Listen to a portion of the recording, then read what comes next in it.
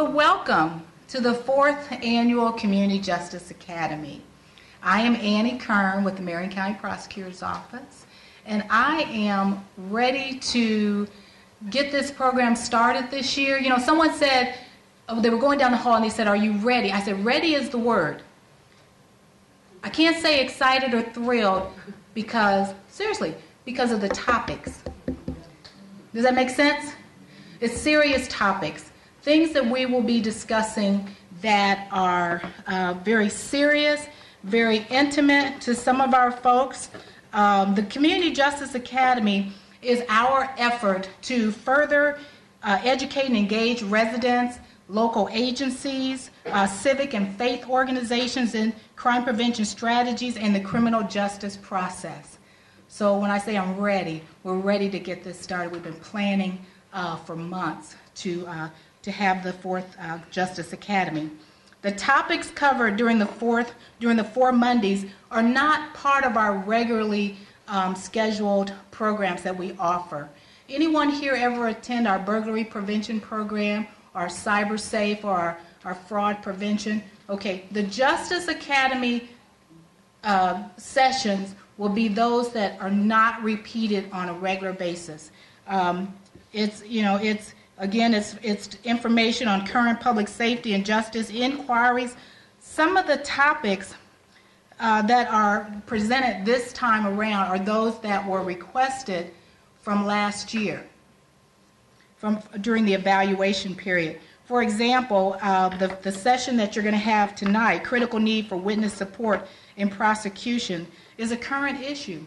You've seen on the news and in the paper where there is a serious concern with people not coming forward during serious crimes, people not reporting or being a part of the process.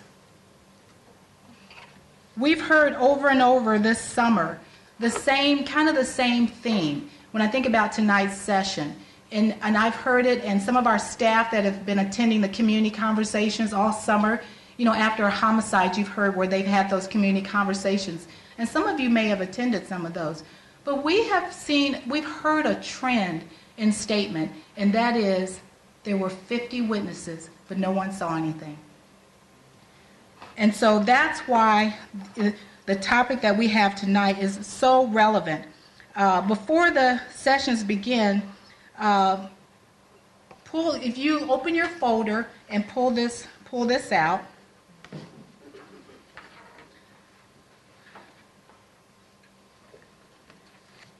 The other 3 sessions, criminals targeting the baby boomer generation, we've heard some continued conversation on our adult and senior residents being victims of fraud.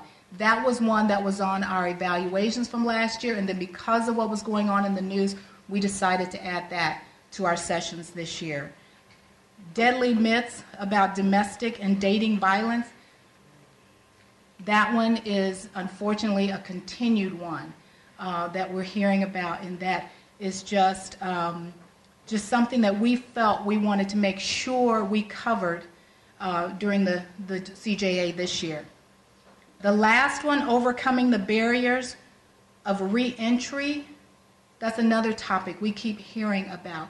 One of the things what the prosecutor's office is trying to do is making sure, you know, with our community prosecution staff and other staff, that we are keeping our eyes and our ears open to what's happening in our county when we make the decisions to provide programs like this. Okay. How many of you attended the Community Justice Academy prior to tonight? Show of hands. Okay. Welcome back, all of those that had attended before. And all the new people that are here with us tonight, welcome. We're glad that you could make it. Just special thanks to our community prosecution communications staff. And now I'm going to turn it over to Deputy Prosecuting Attorney Nikina Kane, who will introduce our speakers for tonight. And also, tonight and the last night takes a little longer just because of some of the preliminary, and then at the end, some additional things going on. So just bear with us. We just started a little bit late today, but I'm excited to to get started.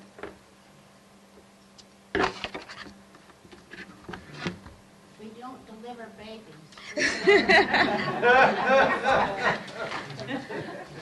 She's excited to see what happens tonight, so she'll stay in there. Hello, everyone. I'm Nikina Kane. I'm a deputy prosecutor of Marion County's office, and this is Kennedy. Welcome, and thank you for joining us for the Community Justice Academy for 2014. Tonight, I will serve as your room assistant. You will hear from 3 very dynamic presenters, and there will be a Q&A session following. We will have break at about 7:20, 7:30.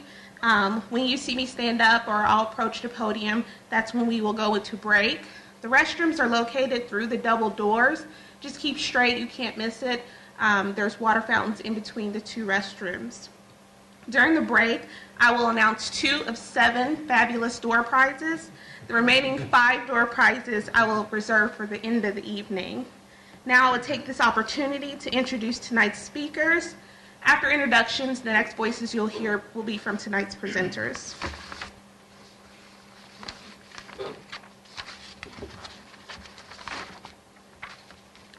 The first presenter I'll introduce is Prosecutor Terry Curry. Terry Curry was elected Marion County Prosecutor in 2010. He has practiced law for more than 30 years in Marion County, including serving for 6 years as a deputy prosecutor handling white-collar crimes. He leads an office of 400 staff members, including 180 deputy prosecutors, who disposed of more than 50,000 criminal cases last year. The office also provides crime prevention workshops and facilitates child support collections for Marion County families. His administration has focused on enhancing the community's role in public safety and creating safer neighborhoods through crime prevention. Since taking office, he has also dedicated more resources to prosecuting gangs, gun violence, and white-collar crimes. His office is currently prosecuting numerous homicide cases, including the defendants in the Richmond Hill explosion, the quadruple homicide on the southeast side of Marion County, and the unfortunate killing of IMPD Officer Perry Wren. Our next presenter is Dr. Natalie Hipple, PhD. Dr. Hipple is an assistant professor at the Department of Criminal Justice at Indiana University. Dr. Hipple's research interests include gun violence, crime and disorders surrounding drug markets, evaluation of criminal justice programs, environmental crimes, crime analysis, restorative justice, and attitudes toward crime and justice. Prior to coming to Indiana University, she was an assistant research professor and coordinator of online programs at Michigan State University's Criminal Justice Department. She has served as the co-principal investigator for the Drug Market Intervention and Project Safe Neighborhoods training and technical assistance programs. Dr. Hipple is co-principal investigator for the National Institute of Justice project, examining non-fatal shooting across 4 Midwestern cities. She is also working with colleagues to develop a violence reduction assessment tool. This tool is designed to assist communities assess their capacity to implement evidence-based crime prevention and control strategies, as well as training community teams and research partnerships using the action research model. Dr. Hipple has published numerous articles and reports, most recently appearing in Criminology and Public Policy, Crime and Delinquency, Journal of Experimental Criminology, and the Journal of Quantitative Criminology. She recently co-edited a book titled The New Criminal Justice, American Communities and the Changing World of Criminal Justice. She earned her doctorate in criminal justice from Indiana University. And the final speaker that I'll introduce is Deborah Ann Watson. Ms. Watson was born and raised in Indianapolis and grew up on the city's west side. She attended Northwest High School and IUPUI. For 26 years, Deborah worked at St. Vincent's Hospital and is currently serving as the manager in the dietary department. Deborah is a mother of 2 sons, Justin and Thomas Keys. On November 15, 2012, Deborah's son, Thomas, was tragically murdered. This unfortunate event allowed Deborah to see the value in the life of other youth, and now she heads a non-for-profit organization, the Thomas Garrett Keys Foundation. This foundation was named after her son, Thomas DJ Keys. And the main focus is to strengthen and expand the lives of youth through games, education, mental support, and regaining family structure. It is Deborah's faith in God that encouraged her to have the desire to help others. Those are our 3 speakers for the evening. So now we can begin.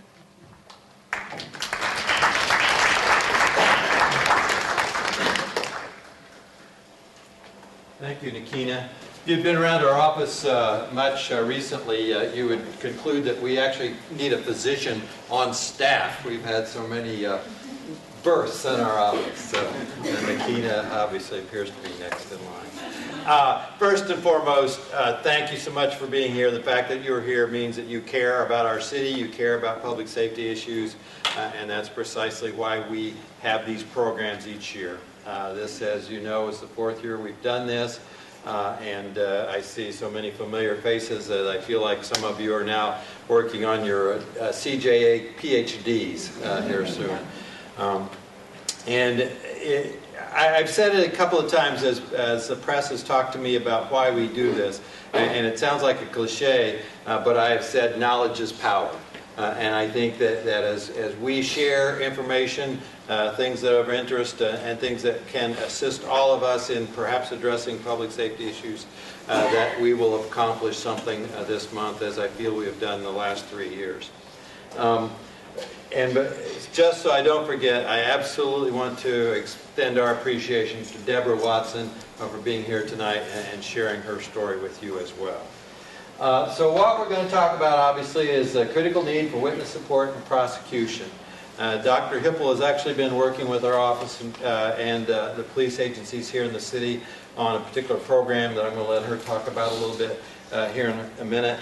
But clearly, our reality is that we frequently run into issues where witnesses decline to cooperate, victims decline to cooperate, and so it is a challenge we face virtually every single day as to how do we assure individuals that they should participate with the police, they should cooperate with us in prosecuting individuals who have committed crime.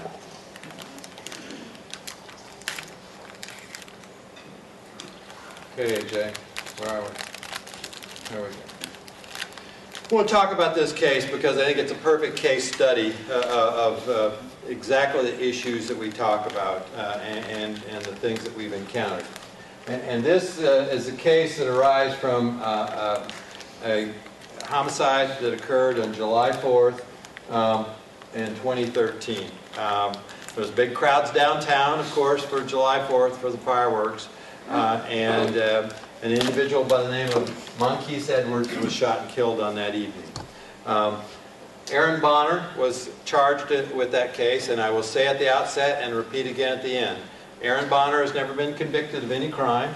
He was charged at one point with the killing of Mr. Edwards. But I want to talk about sort of the circumstances of that night and what has occurred from that night forward. As you might guess, and it was clearly the case, there were huge crowds of people downtown. And as you probably all know, there are surveillance cameras downtown as well in various locations that can then be retrieved if incidents occur to see what is shown on those cameras. And on that particular night, there were when Mr. Edwards was shot, there was a crowd of people gathered around, and fortunately, where the incident actually occurred on the camera angle was obscured by a street light. So it was impossible to know exactly from the surveillance video what had occurred at that time. But at some point, gunshots were fired, and literally, we estimate from the video, as many as 100 people in the immediate area ran away, as we would all do if we heard gunshots. After that occurred, when the police first then responded to the scene and talked to the press, they encouraged anyone who had observed anything to please come forward and share what they had seen at that location. Not a single person came forward in response to that request. From that point, then, the police were able to identify enough clarity in the video to put out some images of individuals and say, if you know this, if you are this individual, you know this individual, we would like to speak to you because we have identified this individual as being near that scene. At that point, because a number of the individuals who were there were juveniles, their parents started bringing them in. And so there were some young people who were brought in by their parents to be interviewed by the police as if they had seen anything. Ultimately, when those individuals were interviewed, every single person interviewed, other than one, said they didn't see anything. In spite of the fact that clearly some were close enough where they would had to have seen something. But the response to being interviewed was, I didn't see anything. One individual did ultimately give a statement implicating Mr. Bonner. He was 16 years old, and I'll come back to him in a second. As we again identified other individuals, and again, I'm not intending to criticize anyone, but these are the sort of circumstances that we encounter virtually every day. Another individual was identified who was present at the scene, and when our deputy prosecutor and the investigating detective went to the home of the grandmother where the son was living, the grandmother yelled and screamed at our deputy prosecutor and the detective, saying her grandson hadn't seen anything and didn't want us interviewing him. That particular individual had a cousin who was also identified as probably being near the scene, and multiple attempts to locate that individual ultimately never even located that individual.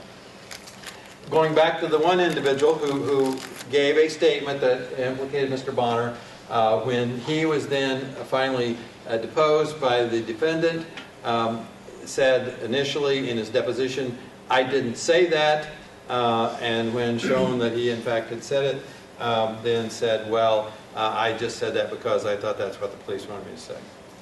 All of that, of course, led to the circumstances then in September, this past month, where the pending case was dismissed.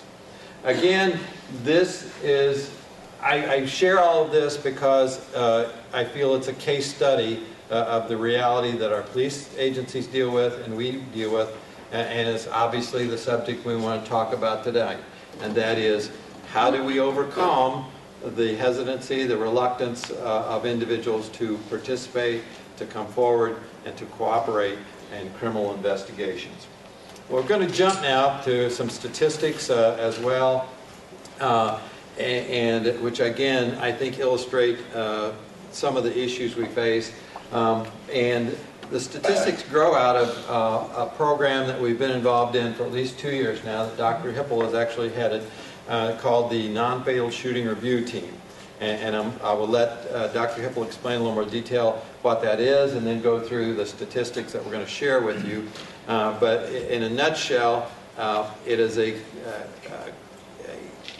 task force involving virtually every single public safety agency here in town.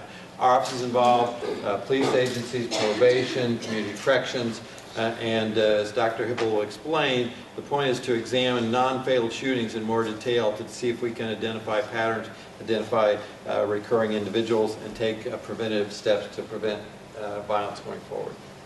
Thank you. Again, my name is Natalie Hipple, and I wanted to thank Prosecutor Curry and Annie for letting me be here today and talk a little bit about our Non-Fatal Shooting Review Board and how it ties into the issue of victim and witness cooperation. The Non-Fatal Shooting Review Board was founded in late 2002, and really the difference between, if you don't know, and you probably do just based on hearing everybody's introductions, most of the homicides committed in Marion County are committed with firearm. So the only difference between a firearm and a non-fatal shooting is either poor aim or good medicine. So if you look right here, you can see that we have a person shot every day in Marion County, in Indianapolis. Somebody gets shot every day.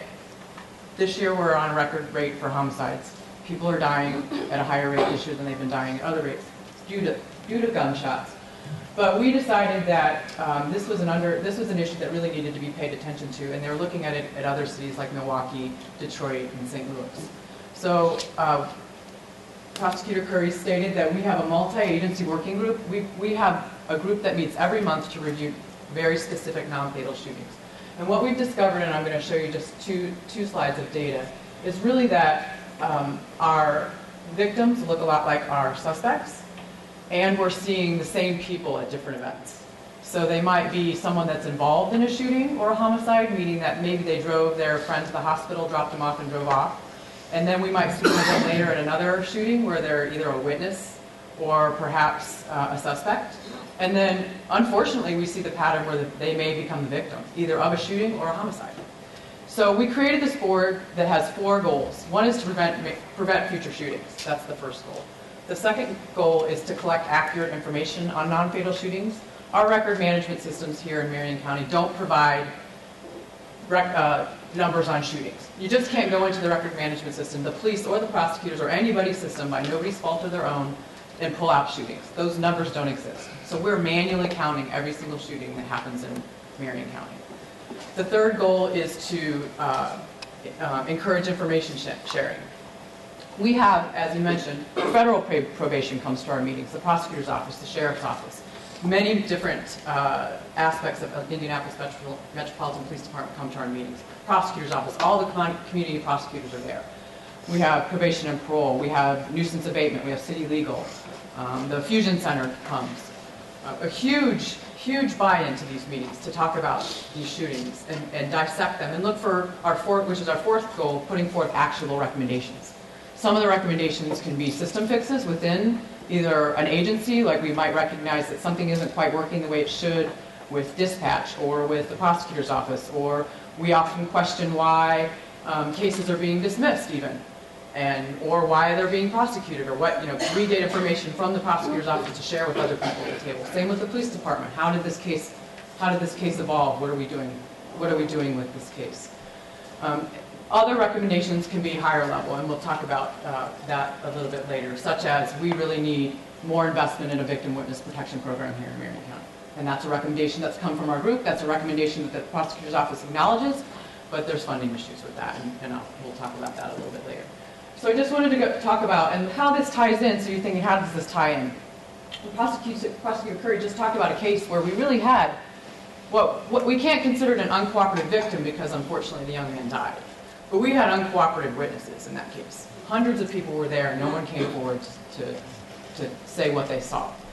So when we're discussing these cases, we've recognized this pattern in the non-fatal shooting cases as well. We're labeling them uncooperative victims or uncooperative incidents, where it may be the same type of thing. The camera angle was bad, or there's no camera. Witnesses didn't see anything, didn't hear anything. We have a saying where we call it heard shot, felt pain. Some of our victims were walking down the street, they heard a shot, they felt pain, they don't know who shot them, there's no crime scene to be found, they showed up at the hospital, and the only reason law enforcement knows about it is because the hospital is required by law to call them. So these are folks that if they didn't really feel like they needed medical attention, wouldn't be brought to, nobody would know that they were even shot. And so what does that mean? What are they doing? Are they just not saying anything and they don't want to get involved in the justice system? Are they scared? Is it a snitching culture? Were they involved in crime themselves when they happened to be shot? And these are all issues that affect everyone in the community, again, because we see these patterns of people across shootings, and also affects the prosecution, which shows up in the case that that Prosecutor Curry just talked about, and then affects everyone's safety and community safety, and prevents us from preventing future shootings. So if you look at these numbers from 2012 and 2013, we're running right around 40%, a little over 40% of these cases, of these 400 shootings that happen every year, about half of them we have uncooperative victims. So what are the police to do if they can't bring a case forward, or if they do bring a case forward, what's the prosecutor's office to do if a witness recants or just refuses to testify? And these are just statistics about the criminal histories. So what I should mention is that this issue, this non-fatal shooting issue, has been brought to the attention of the Department of Justice. The United States government is interested in this issue.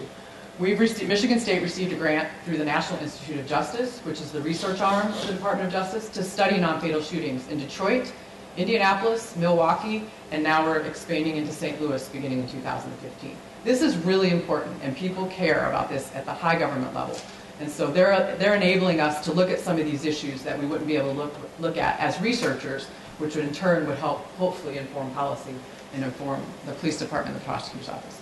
So these, I won't, I could go on, and I can't deliver babies despite the fact that I'm a doctor, on statistics and keep talking because that's the college professor in me. But really what we want to show here is at these shootings, and this I think is tied into the uncooperativeness of these cases, is that the suspects look a lot like the victims. And this isn't victim blaming in any way, shape, or form. This is just the way it is. And so the fact that we're seeing these folks show up as victims, as suspects, as people that are involved, people that are homeowners. When we review these cases, we look at who actually owns the home, if they're renters, if they're actually own the house that they live in. We're seeing these kind of repeat offenders, or we call them, the term we like to use for them is alumni. They're alumni of our non-fatal shooting meetings. That's not a good thing to be alumni of our non-fatal shooting meetings. So here, and I'll just flip back and forth. The numbers are pretty similar. You have the slides, I think, so there's no reason for me to read them all to you. And then I'll turn it back over to you. Okay. And actually, I think what I'm going to do is suggest that it's a little earlier than you've suggested, but perhaps a good time to take a break, and we'll come back and talk about the solutions. But again, I mean, to me, and obviously, we live with these statistics every day, but even though I know it and we live it, it is incredible to me that almost half the people who have been shot then decline to cooperate with a police investigator. We're not talking about a petty crime. We're talking about someone who's been shot, and as Dr. Hipple said, because of bad aim or because of good medicine, has avoided becoming yet another murder statistic. But when the police respond to those scenes, decline to participate. And so again, just like the July 4th, it illustrates the magnitude of the problem. And I think at this point what we'd like to do is take a break. We're going to come back and talk about some of the things that we can do, hear from Deborah, and then I think the most productive thing we can do is to hear from you and to talk about your thoughts as well. What we're going to do is talk a little bit about some things that are available, and then I think at the end kind of go into, I think, what's going to be a little broader discussion about addressing public safety issues within the city. It impacts all of public safety, and just not the idea that we need victims and witnesses to cooperate. Dr. Hipple alluded to victim witness assistance, and we have within our office victim advocates, an entire group who do a phenomenal job. I know Deborah interacted with our, who was your victim? Vanita Farrow, who's been there in our office forever, was a victim advocate assisting Deborah, and they do a great job. But again, it's like anything else. We're limited in our resources, and we wish we could expand upon that concept to have more individuals who could do outreach in terms of assisting victims and witnesses in our cases. But our deputy prosecutors, the investigating police officers, as well as our victim advocates, we, in the first instance, do everything we can to convince individuals who have found themselves involved in the criminal justice system to cooperate with us, to emphasize how important it is that they share with us what it is they've known, what it is they've seen, and in many, many instances, that is all that's required, and that clearly there are the vast majority of people in our community who want to do the right thing and do that every single day and allow us to go forward in trials and successfully prosecute individuals who have committed crimes. The Department of Metropolitan Development maintains a list of affordable properties and facilitates relationships between landlords and those who need relocation. So again, we can work with the Department of Metropolitan Development and identify some facilities where we could get individuals, if they need assistance getting housing, getting settled, so that they're not in an unsettled position and vulnerable to intimidation and being scared into not cooperating. If I might. Sure. The research just shows that really, I mean, this isn't like television victim witness relocation where you get a new name and a new identity and you move to Arizona. I mean, the research shows if you can just remove these people to the other side of the city, if you can give them a sense of safety away from that area, these shootings tend to happen in kind of networks of people, so if you can remove them out of that network of people and just get them, like I said, to a different area of the city, that actually can be really beneficial to everyone involved. Right, and we have sort of comparable resources available to our office, just like the Department of Metropolitan Development. It is, and I will emphasize, limited, but exactly that sort of thing. And it's a drastic measure, of course, to uproot someone, and clearly we're not going to force someone to do that. But we have had circumstances where, in particular, if it's a juvenile who's a witness and is being intimidated at school and otherwise is in an uncomfortable situation where the parents have said, yes, we'll take advantage of this and move to another township here in Marion County and get a new start, and also then feel free to cooperate with whatever the pending investigation is. And when I say limited, I really mean limited. Michelle, in this calendar year, how soon was it we exhausted those funds?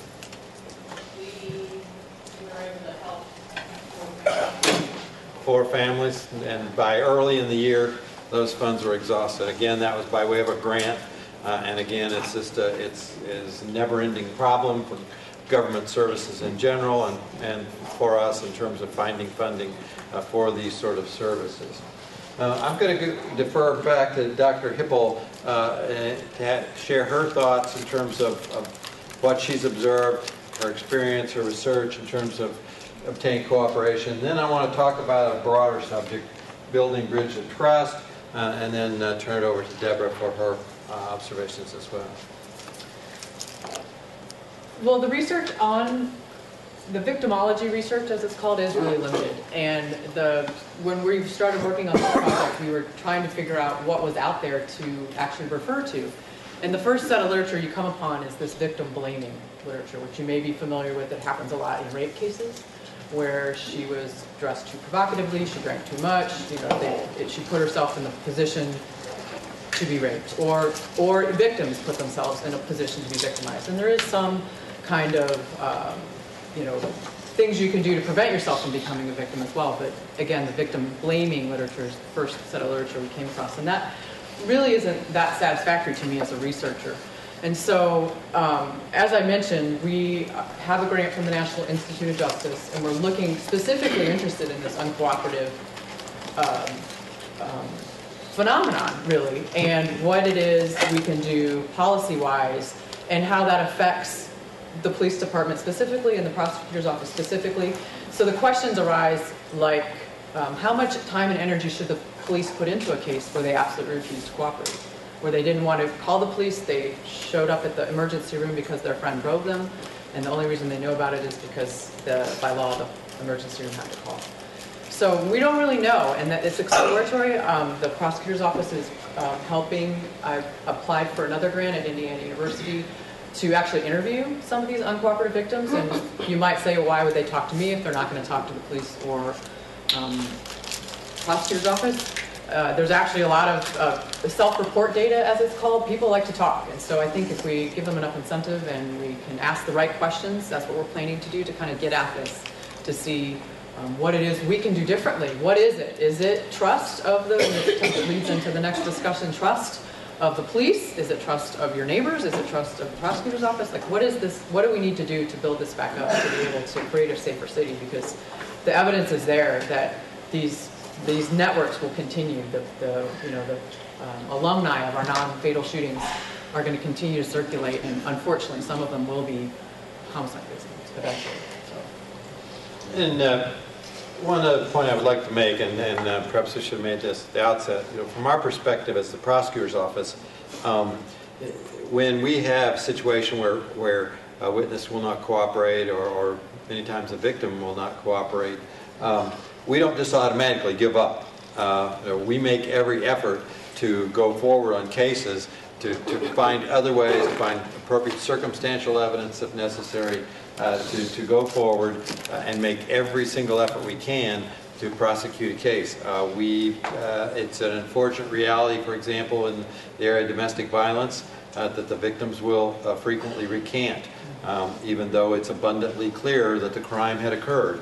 And we have had some success in obtaining convictions in domestic violence cases where the victims literally did not show up for trial, by putting together circumstantial evidence and other particular medical record sort of evidence and obtain a conviction. And so we do make that effort, but sometimes the obstacles that are created are insurmountable and lead either to lack of a conviction and a not guilty verdict, or in instances like the first one where we ultimately feel we have no choice but to dismiss the case. But this last subject I put up here, building bridge of trust, is something that's occurred to me just in the last month or so. And it arose when questions by the press were asked of us and asked of me personally about the July 4th shooting and the problems that are created when witnesses refuse to cooperate.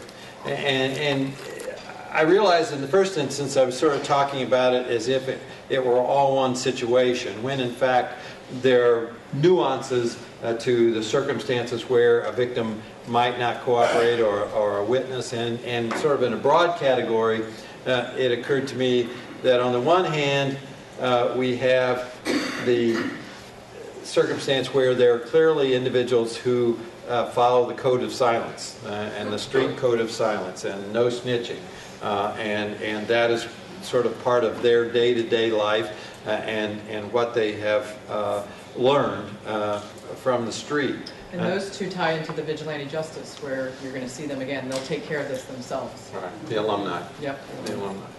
But it also occurred to me that there's a second very distinct category, and that are individuals who clearly would like to do the right thing, but are intimidated, they're concerned, they're frightened to come forward because the fear of what is going to happen in their neighborhood. And it has occurred to me that we collectively have failed individuals who live in those neighborhoods, because clearly if an individual is of that mindset, then they've lost faith in the ability of government to serve them. And so as a consequence, the message that I've sent in the last couple of weeks, and the message I want to talk about tonight, is that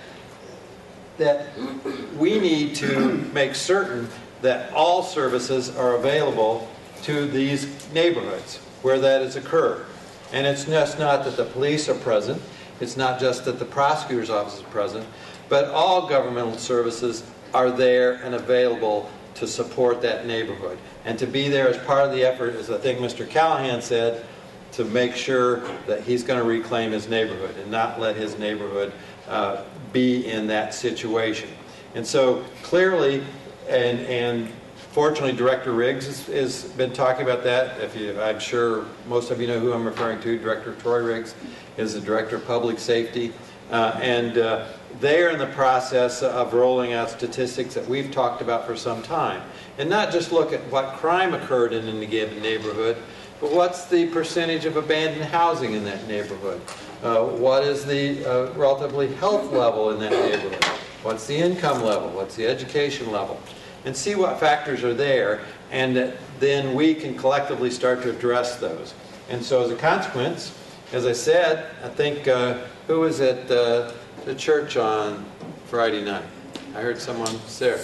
As I said on Friday night, what we need to do is to make sure we're kicking butt of code enforcement, zoning, Marion County Health Department, Anthony, to make sure that we are working as a collective effort to address those issues in those neighborhoods, to reclaim the faith of those who otherwise would be disinclined to cooperate with us. And so how the neighborhoods fit into that, of course, is obvious. And many of you, I know already from talking with you and seeing you before, you're already engaged in exactly what I'm going to say, which is the neighborhoods also have to do their parts. We have to have neighbors who are nosy neighbors, as you would hear in our burglary presentation. We need to implement crime watch clubs if you don't yet have one on your block. And by doing those things, we reclaim those neighborhoods and start to address the sort of systemic problems that are there that will allow everyone to come forward and share in the revitalization of the neighborhoods. And it is, in fact, entirely possible, because there are pockets all over Marion County where that's exactly what's being done, and where the neighbors have said, we will not put up with crime. And of course that facilitates exactly what we're talking about here, is because they know that we're working together in a unified way to make sure that the burglar who has committed the crime, or any sort of crime that's been committed in your neighborhood, is going to be prosecuted to the fullest extent. The Pats, how many times do you show up to courts to be an advocate on behalf of the state against those who have committed crimes in your neighborhoods? These two ladies here. And the evidence too shows that the police and the prosecutor can't do it alone, and that I mean, I'm the data geek, and I'm not, embarrassed to own that, but that's what the data are showing, that in order to have sustainable crime reduction, the community is a key piece. The community, and however you see it, whether it's the neighbors, whether it's the church, whether it's the neighborhood group, the crime watch group, or the collective efficacy of everyone. If the community piece isn't there, the drop is only temporary, and then it creeps back up. And I guess I would just add as well, is it's easy for me to say that. It's easy for me to say, we need to have code enforcement there. But that's exactly what has to happen. And so I have no problem being an advocate, but all of us need to make sure that you are a loud voice in addressing those agencies as well. We will be there, and we need the collective effort of all the governmental services to reclaim our neighborhoods. I started to ask a question. Why don't you hold your question, and I'm going to turn it over to Ms. Deborah Watson, and then we will have a discussion.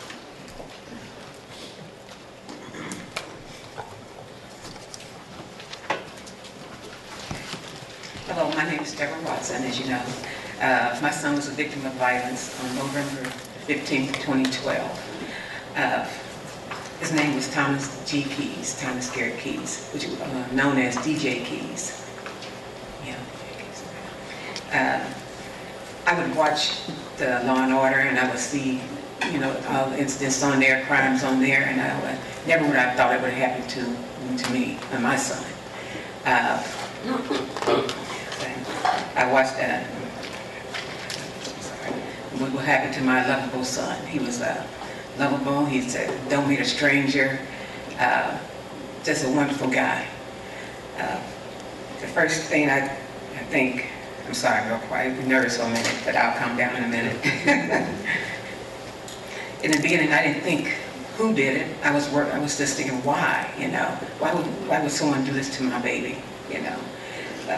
About 4 days later, I received a call from Detective Shiminar, who was the detective on the case. He called me, he introduced himself to me, said he was going to work hard to find out who had done this to my son. And after that, every time he would lock someone up, he would call me and let me know that we got him, and we're going to keep on until we find everyone. One day he had called and he said, your son must have been loved. He said, because so many people, they got so many calls about the criminals' whereabouts and where they were. So he said, and that's why they were able to catch him so fast. And I was so thankful for that. The community took action, for my son. The next call came from the prosecutor's office, and they wanted to set up meetings for us to meet the prosecutor, and to also tell us about the pre-trials, for us to start going to the trials. And when we went to the meeting, it was so uplifting, because the deputy prosecutors were so confident and caring at the same time. They wanted to put those guys away just like we did for their wrongdoing. I met my victim advocate who helped me through the process, and she was wonderful, you know. Anytime I needed, you know, someone to talk to, she was there. She would call me back. And through this process, you really need that help. Later, I found out that one of the guys charged in the case had just beat a murder case.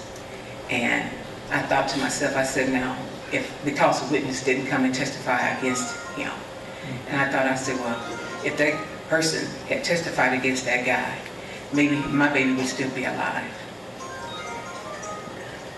And I went to all the pre-trials, and it ended up being 4 trials. And each witness, there was like 4 to 5 witnesses at every trial, at all 4 trials, and every time they always showed back up. And I thank them for that. And with all us working together, we received justice. 728 years among all the 6 guys. We have started a foundation in my son's name, and his name is Thomas Garrett Keys, and his initials is TGK, and it's touching, giving knowledge to help build a future for our children. And I want to say thank you to all involved in our victory. Detective Shiminar, Prosecutor Ross Anderson, Jeremy Tipton, the paralegal Miguel, the victim advocate Vernita, Judge Borges, and witnesses and jurors. Because it was something, I take my hats off to them, because they see this stuff every day. And I just went through those 4 trials, and I didn't know what I was going to do or how I was even going to make it afterwards. And they go through it every day to try to get victory and justice for every family that goes through this. And I just want to take my hat off to them, and I thank them. Thank you.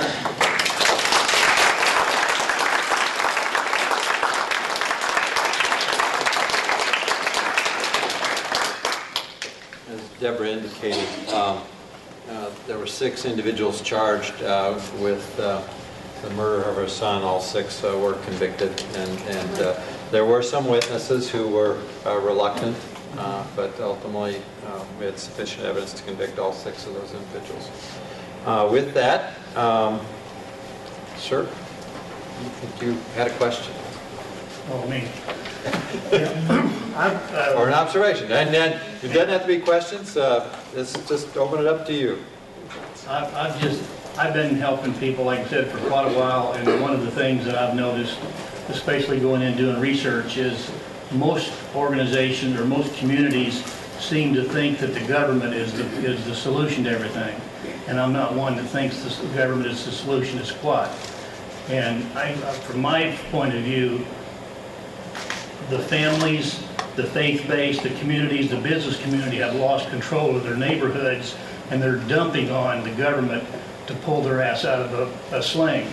And I think we're going to keep remaining in this situation until the families and the faith-based community and the business community start taking their own responsibility for their own family and their own neighborhoods, instead of waiting for somebody else to help clean up their messes.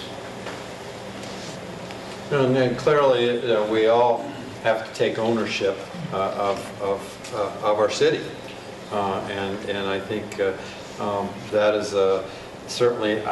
I realize I start to sound like a broken record. Director Riggs says, well, Chief Height as well, and I think on the one hand, certainly there's individual responsibility for these things, but on the other hand, we all have to take responsibility. I had an occasion to say, I think I said it Friday night at the church, the Chamber of Commerce needs to realize that they should care about what happens in Hallville and what happens in Forest Manor.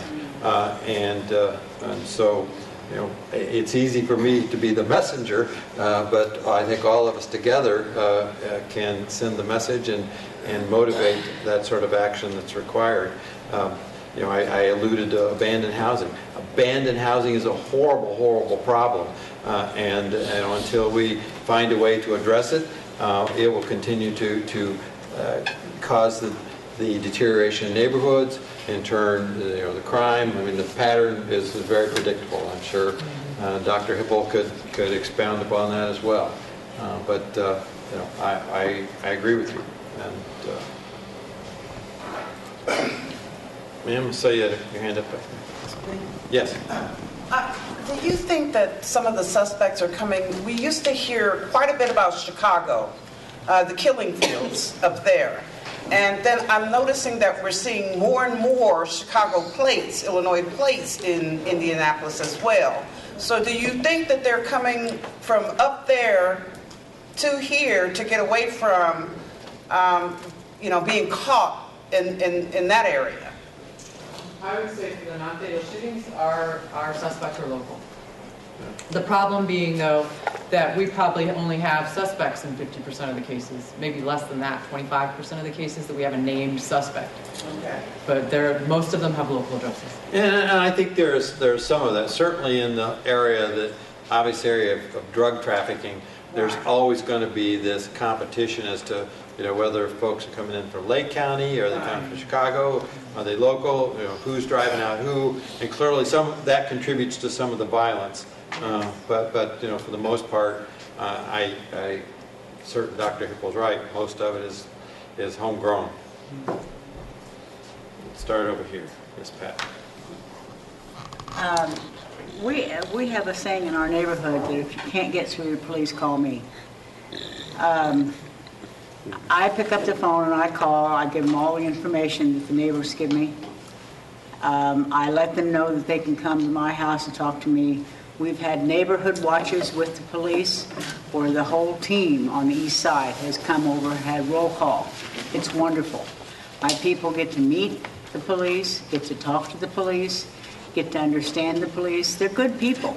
They're good people. They're working their, I can't say that word, they're working themselves crazy trying to get us cleaned up. The east side, I've been there 75 years. They're not going to move me out. They're going to have to carry me out. They're going to have to carry me out. But you get sick. I had a whole neighborhood show up because I got sick. Patsy Boyce and Margaret Ream went down every day to the court appearance. Who was that guy? Oh, the murder on Jefferson Avenue. The murder on Jefferson Street? Mm-hmm. They never left. They never left that courtroom until he was sentenced. And then the state patrol walked him across the street to their car. We are committed to make sure, there's only 4 of us in this city. There's only 4 of us. We are committed to make sure that these people are put behind bars and left there where they belong.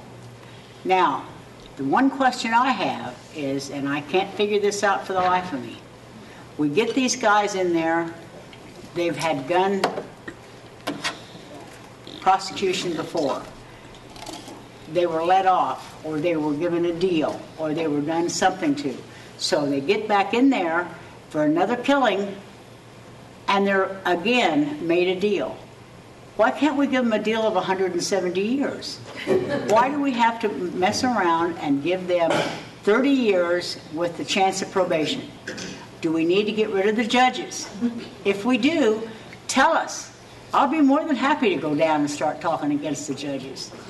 Well, it's a little difficult to generalize about any given case. Certainly, the 6 individuals who were sentenced in Deborah's son's murder got the sort of deal that you described in terms of sentences. It's really impossible to generalize in terms of any given single case. But clearly, and I'm not defending the judges or saying anything against them, but from our perspective as a prosecutor in the courts, we prosecute individuals within the parameters of whatever law applies, and as part of that, there's a sentence that applies, and the judges sentence individuals within the context of those sentencing. But you touched upon something that I think makes a good point, and it's something we can't solve here tonight, but it ties into exactly what we're talking about, and that is the police and your relationship with them and the community role that they have. I think clearly Chief Height and Director Riggs would be 100% on board with the model of a community policing approach. And, but the problem we have right now is the staffing levels are such that it's really impossible to implement a full community policing model.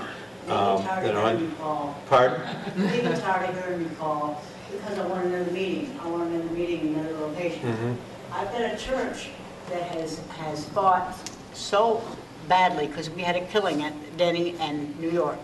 Young boy killed in front of God and everybody, in front of his parents, in front of his grandparents. It was terrible. He went out and called DPL. DPL came out and put one of those blinder night lights up. It cost $20 a month, and he said the church will pay for it. It goes north, south, east, and west. Mm-hmm. That whole area is lit up like a neon light. It's wonderful. Right. Right. But again, the idea of community policing is this, that they have the ability to essentially get out of their cars and establish those relationships so that you know your patrol officer, they know you. And not to bore you with war stories, but I did a ride along about a year ago with East District. They were patrolling the area 42nd Post. They were so understaffed that when officers in district or a zone on the Near East Side responded to shooting, then those officers from 42nd and Post had to respond to a run to Near East Side downtown. So I was riding with my officer at 100 miles an hour down 70 to respond from 42nd and Post to a few blocks from downtown. So when you've got that sort of understaffing in your police department, it's virtually impossible to have a community policing model. But if we had that, if we get to that point, and clearly that conversation is going on, that again is another step in the right direction in terms of building that trust in our individual neighborhoods. Mr. Callahan. Yeah, there's two things I want to talk about. Number one is if we become in our communities more eyes and ears for the police department, we will help relieve that understaffing to some degree. If we're willing to call in and report in and stay on that line until the officer gets there, and if we're willing to back that officer up in the courtroom and come down and speak and be out in front, then we're going to help to relieve that issue. To a certain extent, we've got to take the community back. We've got to say, okay, we might be afraid, but I always use John Wayne as an example. He had a great statement. Having courage was not being unafraid. Having courage was being afraid and saddling up anyway. And so we got to saddle up, individuals. But I wanted to bring up a point about this lady, Pat, Margaret Reams, and that court watch system. There is an example, a great example of what we're talking about here, is 4 individuals who are willing to go down and stand in that courtroom and talk to the judge and do this repeatedly and repeatedly and repeatedly without any monetary compensation, without hour after hour after, even sleeping in the courtroom on occasion, and in the hall outside of that courtroom to get the neighborhood's position across. They actually stopped one lady in the courtroom. She's pleading her case. She has a job now. She has a job at the Burger King, I believe it was, on 10th Street.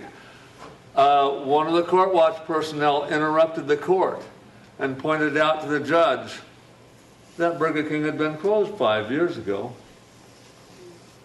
And if they hadn't been willing to do that, the lady didn't leave the courtroom. Let's put it like that. My understanding was she went there to another room in the building because they were there doing that job.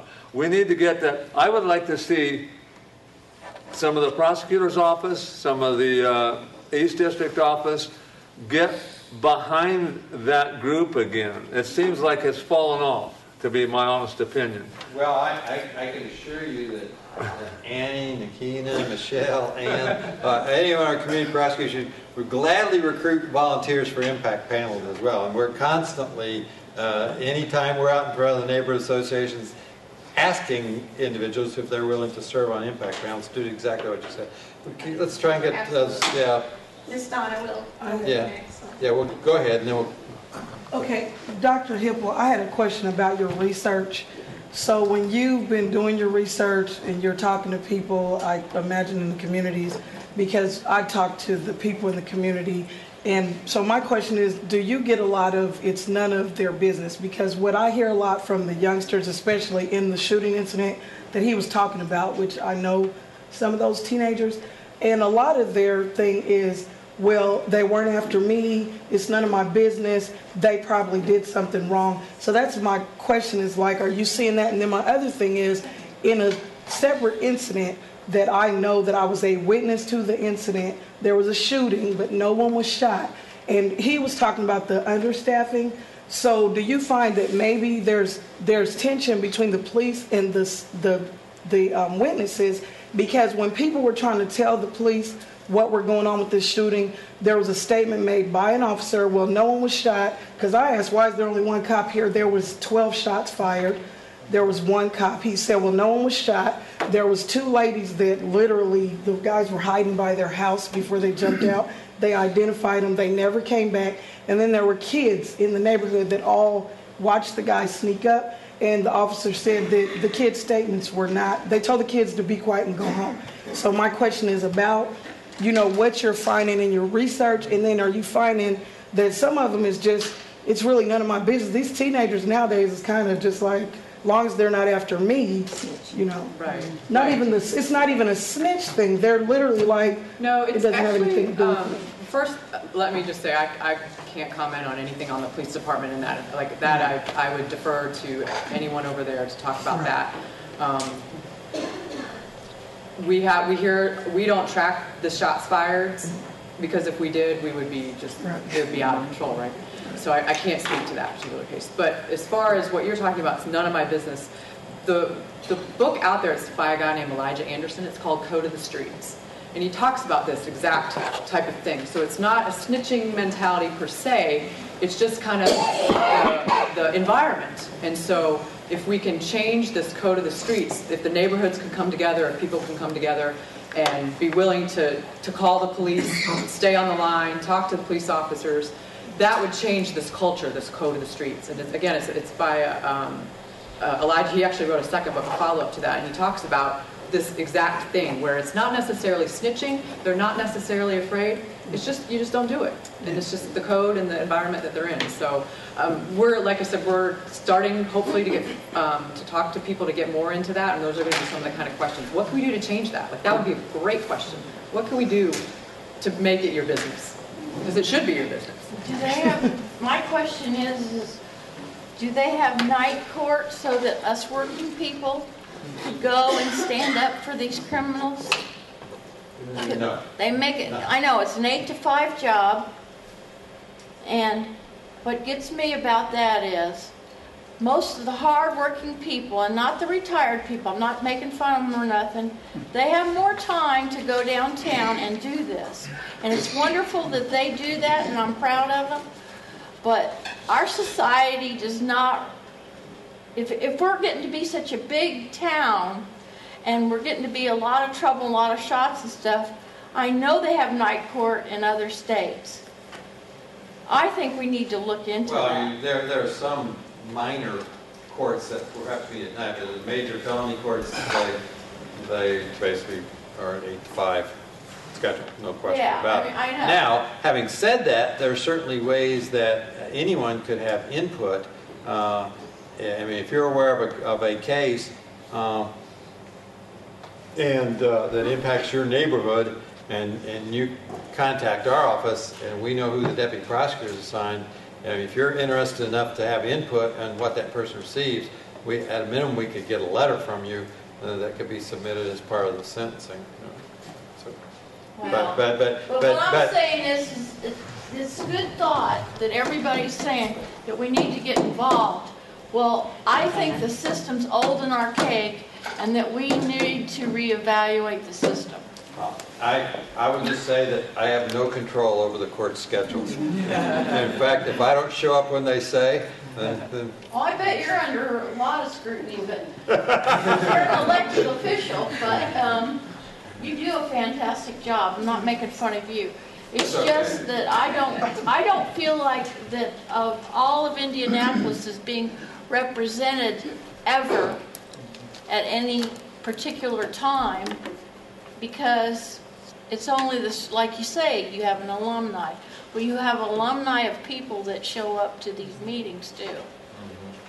So No, you're exactly right. that might be something you need Let's to start look back into. there. Yes, ma'am. You stated that areas that has a lot of abandoned homes, boarded up homes, whatever. Another issue that I have in my area, 46208 near the 38th and Meridian, Illinois, Capitol gas stations is, if that's what you want to call them, convenience stores, is that they're putting them up almost every 4 blocks. We've got the 2 at 38th Street, Meridian, Illinois and Capitol. They're putting one up at 34th and Capitol. They're wanting to put one up at 32nd and Central. And I think that because of the way they run these gas stations and the disregard for the community and the type of clientele they have there, is, I call it a hub for crime. So I think that At a means minimum, it's a nuisance. They create nuisance situations. they do and hang out. And, you know, it's sort of beyond our jurisdiction, but it gets to my point about the collective effort of all agencies, you know, whether it's zoning, allowing them to build that in the first place, and, you know, I'm sure Deb Law back there would be happy to talk about those subjects as well. She's one of our community prosecutors, and you know, we try to work, you know, with city legal and city agencies in addressing these issues. Can we do a better job? Absolutely. And let me just, it's a great point you bring up, because there's now this whole, and you speak about abandoned houses, there's a methodology to look at what they call risky terrain, and what the terrain is that leads to shootings, and convenience stores is one of those. It's unique to each jurisdiction, so it could be you know, something different in a different city in Detroit or St. Louis or some of the other cities. But that's a pattern we've recognized in our non-fatal shooting meetings, is it's something about either the 24-hour gas stations or the convenience stores or however you want to call them, but it creates this risky terrain. But the terrains build upon each other, so in addition to that, it's the abandoned houses that are on top of that, and you know, other issues that kind of build to create this risky terrain, where if it's just a convenience store by itself and there's none of this other risky stuff that goes with it, it might be all right. And so the research is looking at that, and I'm hopeful that we can bring some of that forward to Indianapolis and to the policymakers so they can take this collective look that Prosecutor Curry talked about. Let's take a couple more, and then we'll give away, and then, one second, take a couple more questions, because we committed to get everyone out here at 8. Give away the door prizes, and then I'll happy to stay and talk to anyone who has any additional questions, not as long as you want. But, so, yes, sir. You know, this bullet point talks about building a bridge of trust. And I just want to know if you can speak about certain perceptions. There was an article in the paper just yesterday that I was reading in regards to sentencing when it comes to gun crimes. But, you know, just in reading the paper and reading about some of these shootings, and you start to see who the culprits are, and you see that they're rap sheets. And, you know, on occasion I'll read where the person who committed the crime might have been locked up just recently for a armed robbery, and he might have did 1 or 2 years. And immediately I'm thinking, why was he out 1 or 2 years? You know, he should still be in jail. So as far as trust is concerned, and wanting people to speak up and speak out, doesn't that hurt the trust when, you know, the person might just assume that, well, you know, I'm going to go through all this, the risk of speaking out and trying to get this person locked up, when, you know, the thought might be, well, they'll probably do a year and they're already out on the streets again. So I'm creating this risk for myself. Is the risk worth the reward? And what do you guys think about that? Well, I guess I have several observations, and number one, I think it does, and I'm not saying this to be critical at all, because I think, you know, we sort of hear this thing from you know, the press and the sometimes other public officials about this broad generalization about the revolving door, the jail, and everything, and I think that does a great disservice to all of us in public safety, because it's not necessarily the case. And I'll give you a perfect example. And it leads to this mistrust. And I want to answer a second part of your question about sentences as well. I'll get to that. But the killing of Officer Wren that occurred, there were some in the city who immediately were decrying that, yeah, here was this another person who had this long rap sheet, another felon turned loose who now has turned around and committed this crime. Absolutely not true. And so in other words, again, that some who should know better in the public had put that out there. That particular defendant, who's now charged with murder in that case, had one prior conviction for a misdemeanor in like 2008. So again, are there situations where people have gotten a sentence and got it early? Yeah, and there were all kinds of aberrational situations. Seamus Patton is a perfect example. The person who shot 7 or 8 people at Black Expo several years ago gets a 16-year sentence, and he's out like in 4.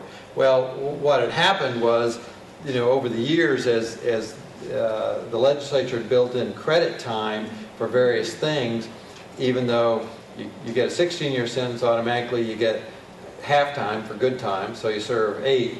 And then you get additional credit time if you complete certain programs, whether it's drug treatment or you get a GED. So suddenly a 6-year sentence turns into a 2 or 3 year sentence.